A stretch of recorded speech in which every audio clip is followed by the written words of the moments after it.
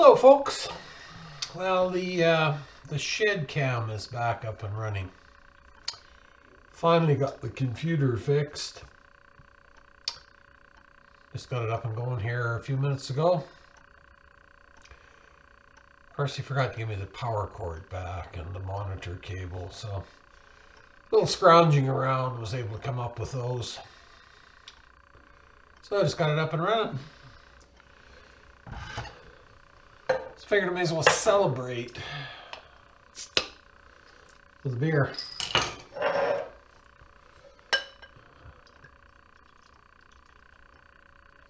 You know, not that I need something like a new computer return to celebrate with a beer, but any reason will do.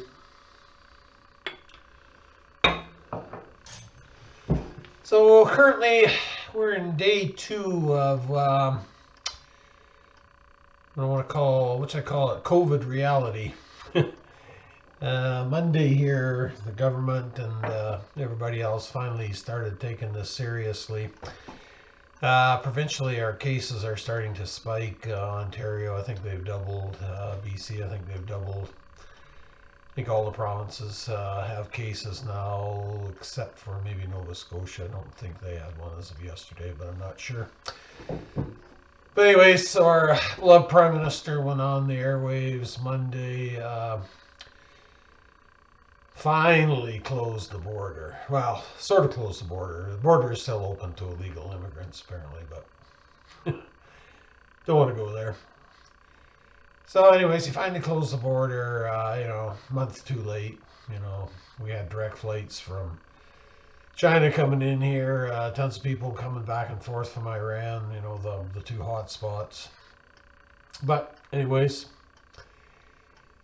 it's finally closed, except for the American border. Americans are still able to go freely across our border. That may change, though, if there's a huge spike in cases in the U.S. We may close the border, or vice versa if we get a big spike up here. The U.S. government might close the border. So bottom line is nobody knows. Nobody knows anything of how this is going to play out. We're basically just along for the ride right now. So last video I alluded to on Sunday, the shopping panic started for real. So went in some stores on Monday, getting emptier. One thing I couldn't find was ground beef. Just thought we should have a few packages of ground beef and freeze it, but couldn't find it. So this morning, lunchtime, I went around to all the major grocery stores where I work. Forget ground beef, they had hardly any meat, like basically zero meat. And my son's working from home, so I sent him a text, got him to go up to check some other stores up north of us there, and they had nothing as well. So on the way home, I decided to stop in. We've got a little supermarket here where I live. Stopped in there, and actually they just put out, I don't know, 10 or 12 packages of ground beef. So I didn't buy them all. I'm not one of those people. But I think I bought 3 of them, and they actually had some chicken too. That couldn't get any fresh chicken at any of the other places, so bought a couple of big packages of chicken breasts. So we're going to freeze those as well too, and just so we have a little stash of food going. No toilet paper. A few paper towels are starting to come back on the shelves now. Actually, another thing that's wiped out is bread. You can't buy bread anywhere. Like, the bread is all gone. I guess people are buying it up and freezing it. So the bread is gone. Businesses are already starting to lay people off. One guy I know, he's got a little winery, and he went from a few weeks ago, the best sales he's ever had, to 0 orders. All his orders were canceled. So Monday morning, he had to lay off all his staff and try and get a hold of his bank and see what arrangements he could make with. It's pretty hard when you have 0 income coming in to do anything. There's other businesses now are starting to, the layoffs are starting to come up. here in BC, they declared a public health emergency. I think it was this morning. They had a press conference this morning. I think it's either this morning or this afternoon. So many press conferences. Anyways, health emergency. So they've decided to close all the bars. They're all closed now. So I mean, right away, that's all the people that worked at those bars are out of a job. Yesterday at midnight, they closed all the casinos in BC. So that's going to be a huge hit on the provincial bottom line. You know, like gambling or not, I mean, it brings in money for the government. So that shut down. They shut all the schools down indefinitely. So they think they might be out till the fall. So it's going to mess all the graduating students up and everything. So as of now, they're closed indefinitely. Daycares haven't been ordered closed yet, but I know most of them are the private ones anyways. They're just closing on their own.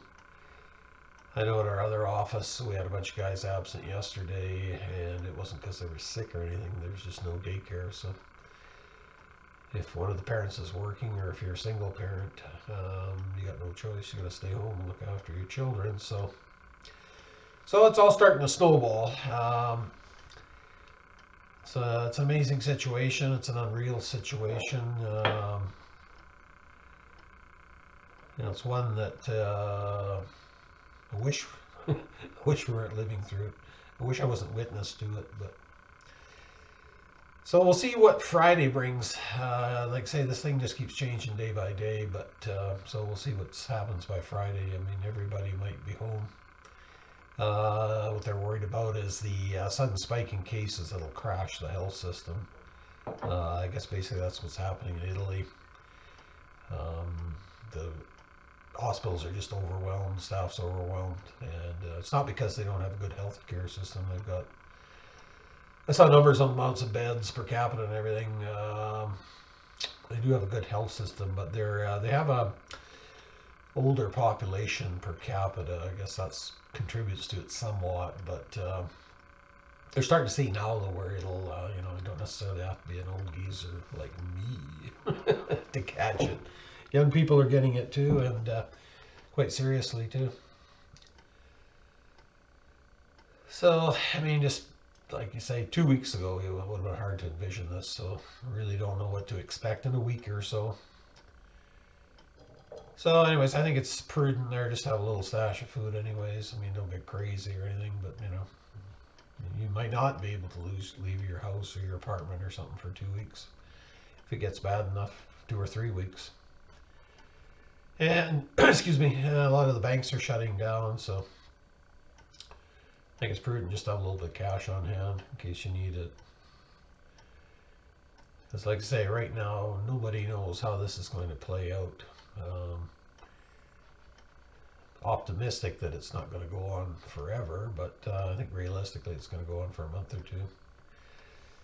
China, I guess they only had in Wuhan, or they only had one new case today or yesterday, but so they think they've got a handle on it there. They've closed all the temporary hospitals, but I mean they imposed some pretty draconian measures there to stem the tide. So whether or not that'll happen here, whether there's the political will to do that here, remains to be seen.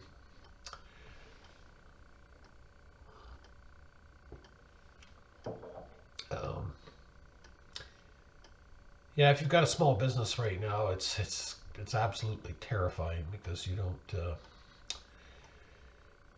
know if you're going to get paid, and your business is, I don't care what business it is, right across the line, your business is dropping off dramatically, and I mean your bills still stay the same and everything. So everybody's hoping that the government's going to help them out, but they're working on plans. They're working on plans, but nothing concrete yet. And government typically moves at the speed of government, so we'll see what happens. Anyways, that's just some ramblings. Ramblings from the shed, their perspective on the pandemic. Anyways, I hope everybody's staying safe, and